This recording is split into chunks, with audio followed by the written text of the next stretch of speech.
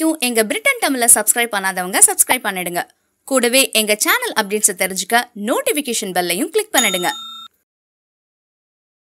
கல்லூரி மாணவிகளை தவறான வழிக்கு அழைத்த கல்லூரி பேராசிரியை நிர்மலா தேவி விவகாரத்தில் ஆளுநர் விசாரணைக்கு உத்தரவிட்டதில் குழப்பம் இருப்பதாக மு.க.ஸ்டாலின் தெரிவித்துள்ளார். விருதுநகர் மாவட்டம் அருப்புக்கோட்டையில் செயல்பட்டு வரும் தேவாங்கர் கல்லூரி பேராசிரியர் நிர்மலா தேவி மாணவிகளிடம் உயரதிகாரிடம் அட்ஜஸ்ட் செய்து கொள்ளும்படி வற்புறுத்தினார். நிர்மலா தேவியின் வற்புறுத்தினாலும் அந்த மாணவிகள் அதனை மறுத்துள்ளனர். பேராசிரியர் மாணவிகள் பேச்சு அடங்கிய ஆடியோ கடந்த சில நாட்களாக சமூக வலைதளங்களில் வெளியாகியது. இதையடுத்து கல்லூரி முன்பு மாணவர்களின் பெற்றோர்களும் மாதர் சங்கத்தை சேர்ந்தவர்களும் ஆர்ப்பாட்டம் நடத்தினர். அவரை கைது செய்ய வேண்டும் என்றும் அவர்கள் கோரிக்கை விடுத்தனர். இதையடுத்து பேராசிரியர் நிர்மலா தேவியை கல்லூரி நிர்வாகம் தற்காலிகமாக பணியிட நீக்கம் செய்தது. கல்லூரி நிர்வாகம் நிர்மலா தேவி மீது போலீசில் புகார் அளித்தது. இந்த புகாரின் பேரில் நிர்மலா தேவியின் வீட்டிற்கு போலீசார் சென்றனர். அப்போது நிர்மலா தேவி உட்பக்கமாக பூட்டிக் கொண்டு வீட்டில் இருந்தார்.